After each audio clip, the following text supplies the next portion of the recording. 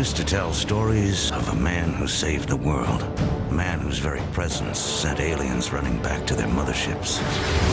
A man who disappeared without a trace.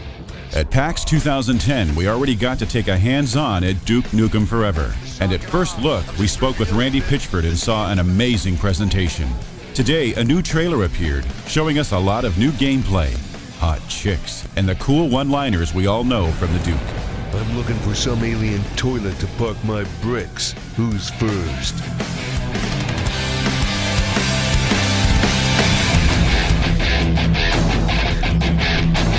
Also, the release date has officially been announced.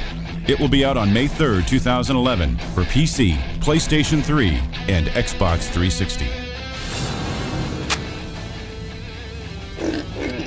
What? Did you think I was gone forever?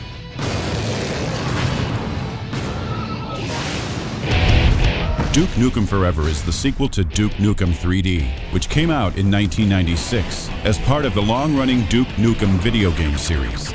Even though the Duke has been under the radar for a long time, he hasn't changed a bit. He's still cracking jokes, chewing bubblegum, and getting oral sex from two ladies at a time when he's not using his guns or his buggy to obliterate his enemies. The Duke is back and he is pissed. Oh, yeah.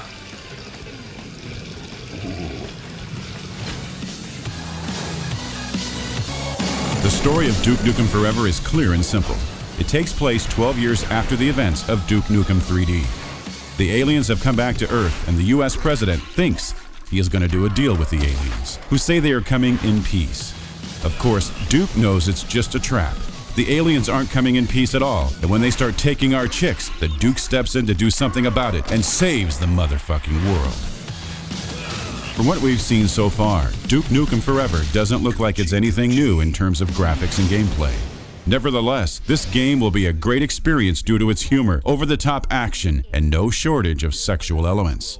Details about the multiplayer haven't been confirmed yet. Make sure to check back at Gamerspawn as soon as new intel pops up. Thanks for watching. Don't forget to follow us on Twitter and like us on Facebook.